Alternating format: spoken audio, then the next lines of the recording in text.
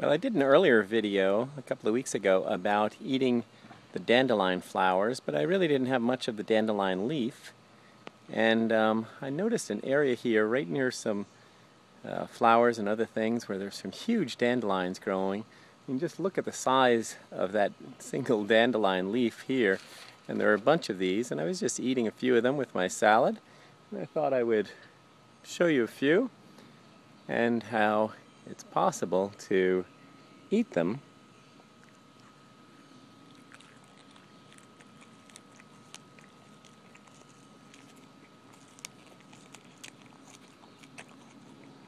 So, pardon me for speaking with my mouth full, but I'm just trying to make the video.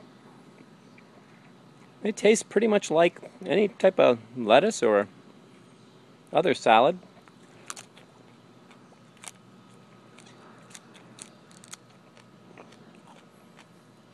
If you like, you can, if you have a favorite salad dressing, I brought a little here.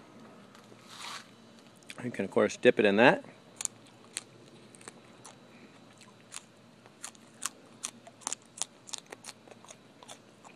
That was a nice dandelion leaf, dandelion flower, also edible.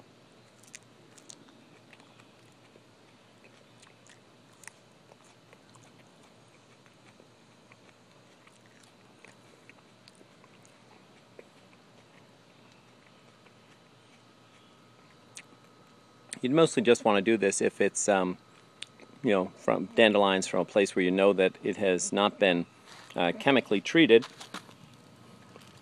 And here, there's more dandelion leaves. So I have more there for my salad tomorrow, if I like. Dandelion means teeth of the lion, and it kind of has these jagged edges around the end of the leaf. I guess that somebody thought looked like lion teeth. But all the websites say that dandelions are totally edible, including the leaf and also the flower and even the roots down below. I've never eaten the roots yet, though. But if you see dandelion on your lawn and you have a lawn that's not chemically treated, so there's no pesticides, herbicides, other sides on there, you can pluck the dandelions and eat them in your salad. It's better if you get them before the flower goes to seed, so while it's still yellow or even before that. After that, the leaves start to taste a little bitter, is what they say, and I've noticed that as well in my limited experience. Okay, so that's all on eating dandelions.